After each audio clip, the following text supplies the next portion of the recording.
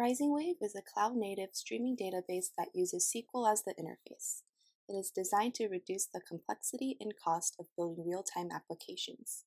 RisingWave consumes streaming data, performs continuous queries, and updates results dynamically.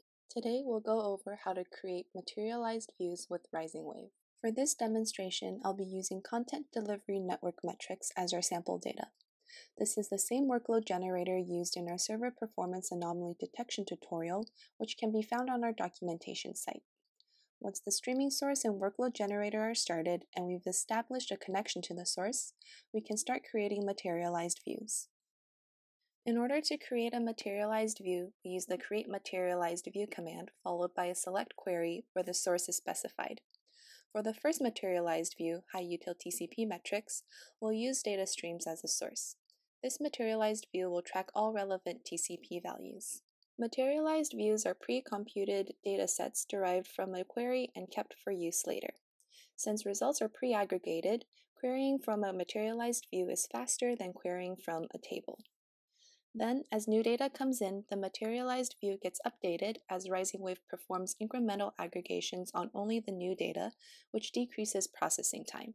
With RisingWave, we can create materialized views with complex joins and time window functions at low latency. For a thorough guide on joins and time window functions, check out the documentation at risingwave.dev where we go into more detail.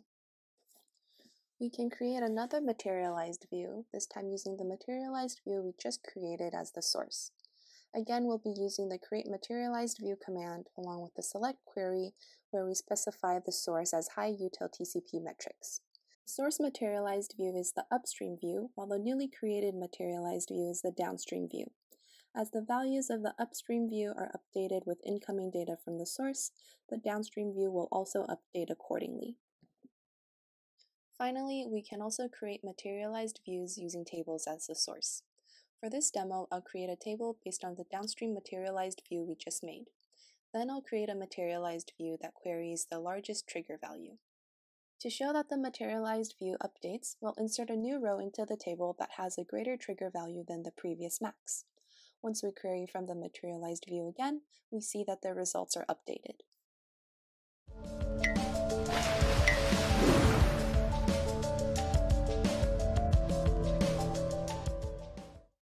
If you're interested in learning more about RisingWave, check out our GitHub to access the source code, risingwave.dev for the Getting Started guide, documentation, and tutorials, and our website at risingwave-labs.com for blog posts, events, and more.